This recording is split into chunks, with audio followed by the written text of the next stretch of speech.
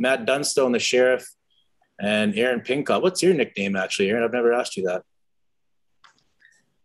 I don't think I have one really. Not quite cool enough. No. Where does this year rank for you both potentially and what it could be for your curling lives? Yeah, I mean, chance to play for a spot at the Olympics is obviously what any athlete I think kind of dreams of. So I'd say it kind of ranks pretty high in my curling career so far. So yeah, looking forward to it. I mean, we've had this team now for 3 years, or most of this team anyways, for 3 years. And, when you're putting a team together, the 3.5 years just seem so far away.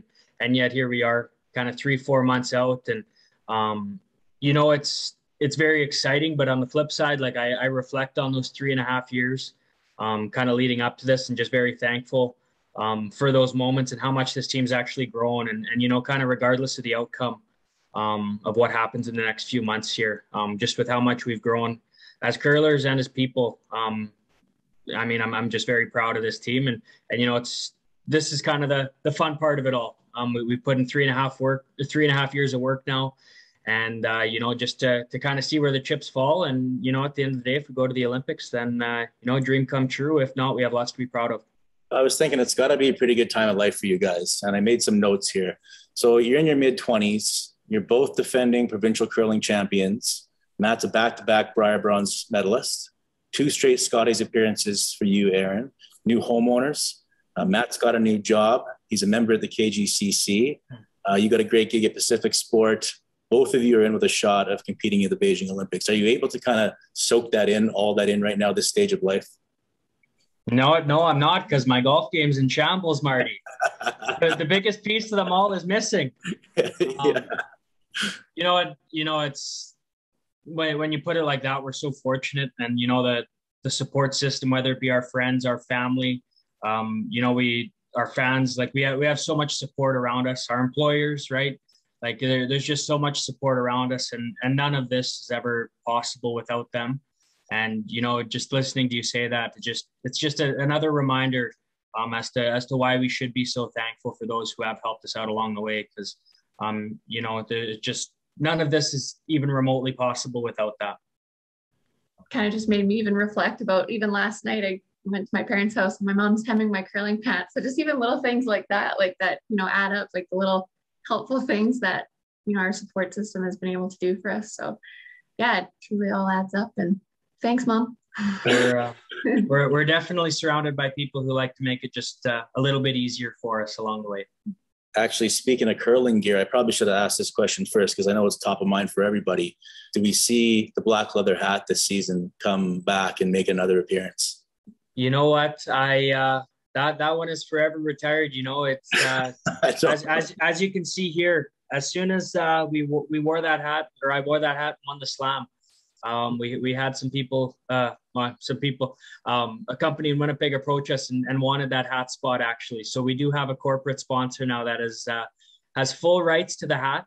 Maybe we'll have to get a leather version of the hat made up, just to kind of find that happy medium for all. But as of right now, we Team Dunstone has one hat and one hat only, and it's the one I'm wearing right here. You must be gutted about that leather hat being retired. I was just trying to think of where it is in the house. I think it's maybe I hid it somewhere. Who knows? It might never be found again. Who are the other kind of prominent curling couples in Canada?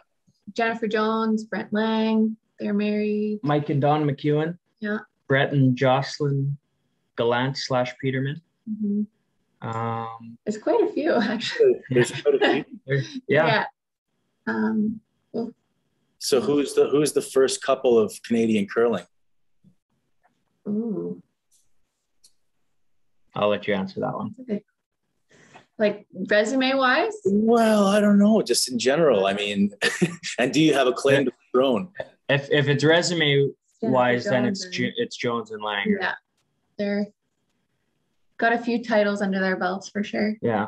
Any more photo shoots in store for you guys after your curling calendar?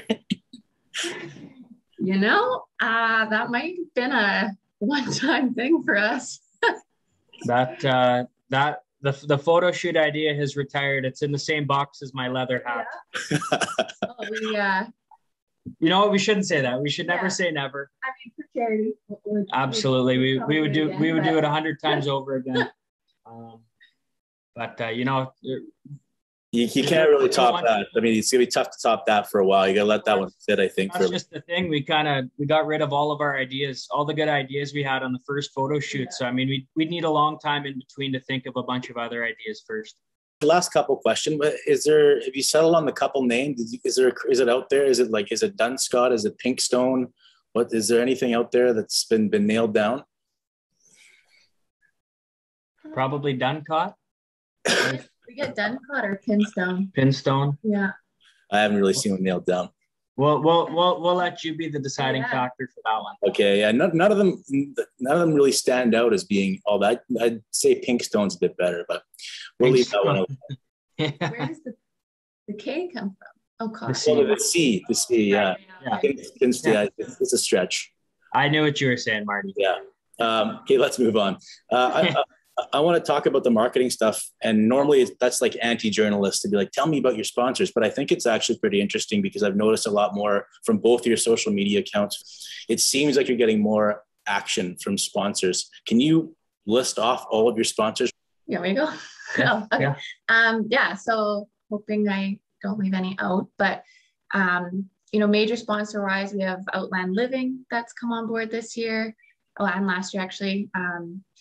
Couple other major sponsors, Warner Rentals, Family Glass, both local businesses, huge supporters of sport in our community. So super thankful to have them. New Floors Kamloops, Best Western Plus Kamloops, equipment sponsors, Hardline, Asham, KR Brown, Kernstad, KR Brown Heating and Venting, City Center Auto Service, EnviroShred, MNP Kelowna. So a lot of, I apologize if I'm forgetting any, but a lot of like local businesses that have really, stepped up to help us. And we really feel like their support whenever we go places. We're in touch with a lot of them. Oh, Total Health Clinic, that's another one that's a local business. So yeah, really appreciative of the support because it's obviously we're not, full-time curlers yet. So we do rely heavily on sponsorship. So we're obviously super appreciative of those businesses. Matt, I think a lot of yours are more Saskatchewan based, but what are they? Yeah, we basically got Manitoba, Saskatchewan, and Alberta covered. We haven't quite taken our jackets to BC, but maybe that'll be for next season. But we got Saskanola, Agromax, Core Grain, North Star Industries, Atlas Apex Roofing, Connexus Credit Union, who's actually a new one for us this year. So we're super happy to have them with us now. Apex Plumbing and Heating, Pleasant Valley Farms, Gallon Insurance, Hardline Curling is our equipment sponsor, Inlet and Autoline, as we see right here on my hat, and Pleasant Valley Farms. And one more, we got Quartz Shoes as well, who is our official off-ice gear supplier. How much of your, I guess, curling income does the sponsorship side, like what's the percentage of that? Yeah, it kind of fluctuates over the years just because like some sponsors we have on multi-year deals, some are just 1 year. So, I mean, there's a little bit of unsureness, I guess, when it comes to that. We're very fortunate that some of our corporate sponsors do make up some of our annual income. Which again, it's another one of those things that just makes our life that much easier because, there's not a whole lot of money to be made playing in the events themselves that we have here. But from an overall sponsorship and support standpoint, especially with what we've done at the Briar the last couple seasons, personally for me, this is definitely the most support on that side of things that our team has ever had. Has anyone approached both of you to do like a commercial together or like a cereal box? You too. Maybe Kamloops this week should. Or Kamloops last week. Maybe we should chat a little bit about doing a little commercial action. Yeah, you'll probably have to pay us somehow. Yeah. No, but you know, maybe that you know, that could be in the future. We're taking applications. We'll say that. Yeah, actually, while we're on sponsors, thanks to New Leaf Produce Market and to Twin River Painting for sponsoring Kamloops last week. Yeah, what about mixed doubles? I actually asked Erin this in a text about your guys' interest in doing more mixed double stuff, and was it basically just impossible to do this year? And what about like mixed doubles as far as the Olympics goes? I mean, was it just impossible for you to do? Go ahead. You look ready to say something. Yeah, well, you know, obviously with us, huge focus is, I mean, I love playing mixed doubles. I think it's super fun. It's kind of a totally different discipline than the 4-person game. Obviously, it's super fast paced. Yeah, I would love to play more of it for sure. Obviously, with it being an Olympic year and, you know, the 4-person game is a priority for us. And having jobs outside of curling as well, you know, it's hard to fit it all in when we're on the road. I think you're out of town like most of November, October. Yeah. So it's a big time commitment to do both. And it's mixed doubles has kind of gotten to the point where it is its own discipline now. And it takes up just as big of a commitment as the men's and the ladies does. And that's why you see certain players out there that don't show themselves in the mixed doubles game until 18 months before the Olympics kind of thing. You know, it's just to dedicate a 4-year cycle to it. A lot of players aren't doing that yet, but some are. And I think just with where we're at and where our focus is, you know, it's just a difficult thing to balance at this time. And definitely wouldn't say never to that. But maybe just a little bit more planning kind of going into it. We've gone out and played some very competitive events in mixed doubles, but I don't think we've ever really truly worked at it the way it should be if you're trying to make an Olympic run, I think is a fair way to say that. You got, because you were hoping to get into the nationals though, right? And that just kind of got all weird. Yeah, we could dive into that one a little bit, but I don't know if we have enough time for that. But yes, it was how the whole nationals thing played out for the bubble was very unfortunate and just wasn't right, to be totally honest, but that's just the way it played out.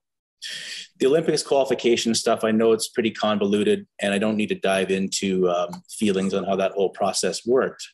What's not too complicated is the Ottawa event for both of you. It's top 3 women's teams and top 2 men's teams from that event go to the Tim Hortons trials. And then from there, you win that year into the Olympics. Is that correct? 100%. Yeah.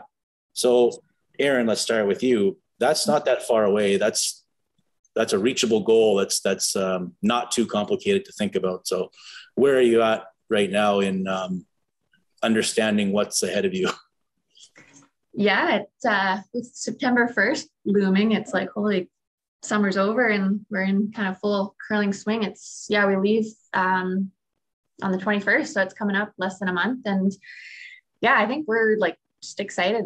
We played our first event last weekend, and you know, that went super well. So we're, you know, building on kind of all the things we learned in that event, because we really actually, you know, haven't played that much as a foursome since Sam rejoined the team. So still kind of learning even communication stuff, ironing out some things. And obviously happy to come out with a win in our first event and kind of ride that momentum into the plane event. But we have one more event before that. So we're definitely excited to get back in the swing of curling. Basically a week tomorrow, I head to Toronto. We're getting a couple practice days in Oakville, and then starting next week and the weekend after Labor Day is our first event. Then we're going to have 4 or 5 days off, and then off to Ottawa for the plane event. So we're kicking it right into high gear right away here. Our reasoning behind that is we kind of proved to ourselves last year, just with the whole bubble and how that all went, you know, just if we can prepare a certain way that really worked, that we don't have to go out and play a ton early on to feel like we're at our best. So a bunch of our focus was just trying to in those 3-4 weeks, whatever it is now, up to Ottawa, just preparation wise, we don't need the games. If we get 5, 6, 7 games in beforehand, you know, that's a bonus. But just we've really figured out what sort of preparation we need with minimal amounts of games to be at our best. And that's what we proved to ourselves last year in Calgary. And just thoughts on what it would be like to compete in the Olympics. What do you think it'd be like? Yeah, it's pretty hard to put into words. And, kind of just to compartmentalize kind of the magnitude of what the 3, 4, 5 months are kind of looking like. A lot of my focus has just been, between the Ottawa play-in event and the trials in Saskatoon. It's about 13 to 14 wins.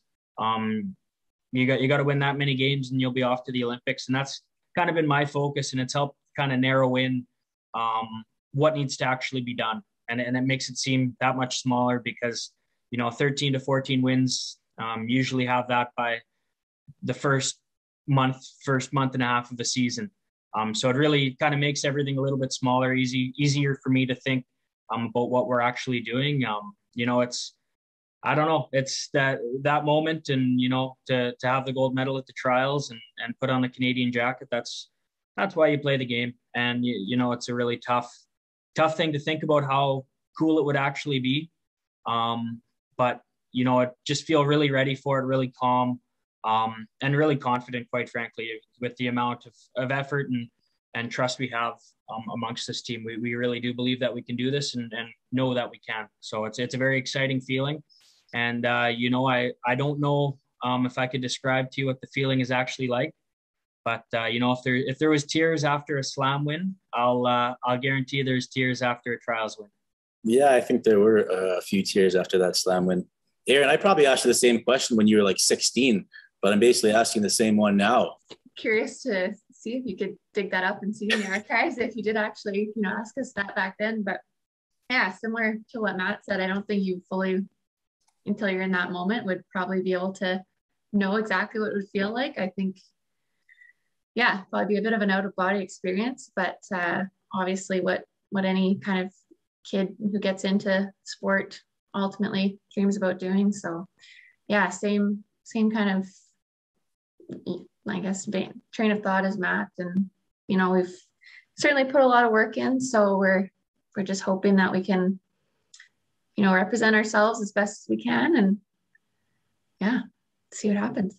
Anything else you guys wanted to add? Yes, I forgot one sponsor when I was listening it up, Mickles Industries. So I just want to say thank you to them as well. I appreciate the time again. Thanks, guys. Marty, thanks. Yeah, thank you.